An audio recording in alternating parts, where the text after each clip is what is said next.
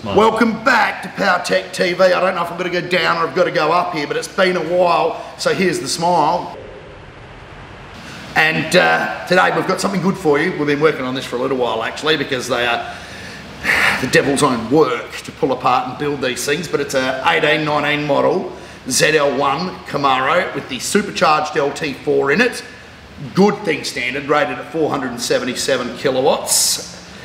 And owner had it for a little while. He's into the stator and he's gone a week. So we've decided to give it a bit of a touch up. Drop the engine out. Comp cams, 234, 248 cam, full DOD delete. Full Manta exhaust system, got rid of the ugly little headers they've got on them. And of course the big Magnuson 2650 blower upgrade to give it a little bit more steam. So it's quite a job. They're quite technical to work on these things, and the best way of doing it is to drop the, I like the way the planes always come over, only when I'm doing this.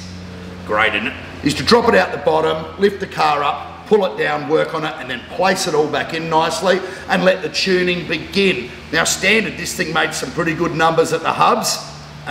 Tuned with the blower, I reckon she's going to go a little bit better. So let's just have a look at how good it really is.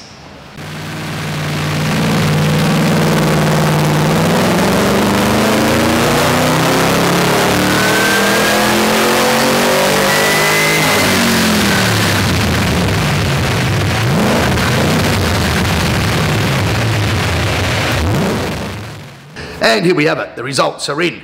See that run? She was a little bit smoky. You know why? Because it's a paint coming off the brand new exhaust. It's only had about 5 runs because that's all it took to get it in the sweet spot, right in the meat of the power curve. Standard, 427.8 kilowatts at the hubs. So we lost 50 through the drive line. It's about right, I would suggest. Tuned up 556. So we made, and the planes are back. They're circling me. And so we made a good solid 130 odd gain out of it, which is like the kind of gain you get putting a blower on a normally aspirated V8. So the gains are huge and it should make this car very, very quick. But we've obviously optimized other areas of the software, like for economy, because it is quite an important thing these days. And this thing should get close to stock economy, unless of course, the owner is standing on the throttle the whole time. And down low in the rev range, nothing lost really, which is surprising with a bigger blower and a big camshaft. Let's go back to, this keyboard's a little bit more difficult than the roller dyno one.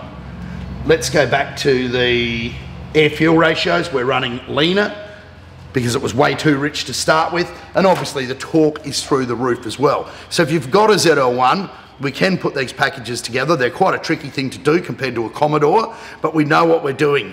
So thank you for tuning in to Powertech TV.